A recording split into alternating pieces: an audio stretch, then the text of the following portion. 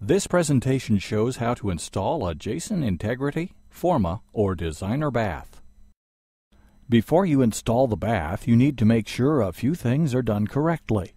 The frame needs to be constructed so that it supports the lip of the bath. It is not designed to support the weight of the bath.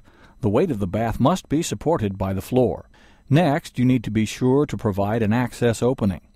An access is important for being able to access the equipment after installation and for inspection. Please refer to your installation manual for minimum bath access dimensions. Assure that your frame opening or cutout is accurate. It needs to be 2 inches smaller inside the perimeter of the bath lip. For instance, the cutout of a 72 by 36 bath would be 70 by 34.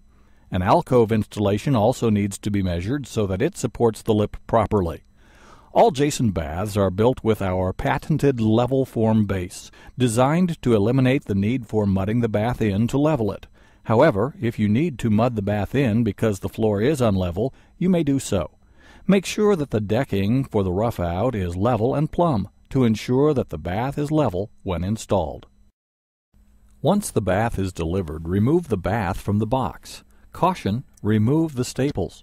Bend the flaps back so that you don't drag the bath over any sharp objects, and pull the bath from the box. Make sure to inspect the bath for damage. If damaged, contact the carrier immediately. A critical step to ensuring the bath performs as quietly as designed is to remove the packing board. The packing board is designed to support the bath and equipment for transit, but it must be removed before installation. Use a 7/16 inch wrench, either open end or ratchet, and remove the bolts that attach the pump stand to the board. Remove the bracket that is also attached to the board behind the pump stand. Once the packing board is removed, install the overflow drain and faucet on the bath. There may be a protective film covering the bath that should be left on during installation. You will need 2 people to position the Integrity bath into the finished frame, and preferably 3 people to install a Forma or Designer bath. The 3rd person would help to install the electronics for the bath. Drop the bath into its finished frame. Once in position, cut the strap supporting the pump. Attach the pump stand to the floor with 4 screws and attach the electrical connections. Make sure the wiring is attached correctly to both the keypad and control box.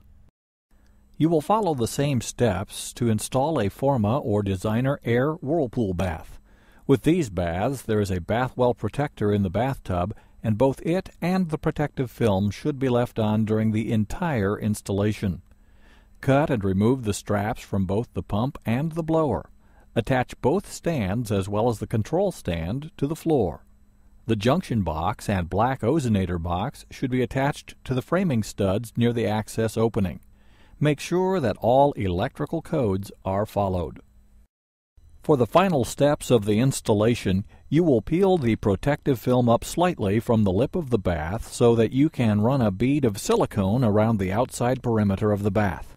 We suggest you use a mildew-resistant silicone. Once the silicone has dried, fill the bath with water for testing.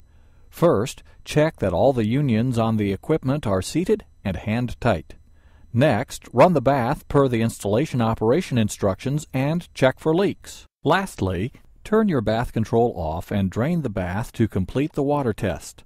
Leave the owner's manual in an accessible place so the end user will have the operating instructions available for reference. If you have additional questions, please refer to your owner's manual or call the Jason Customer Service Department.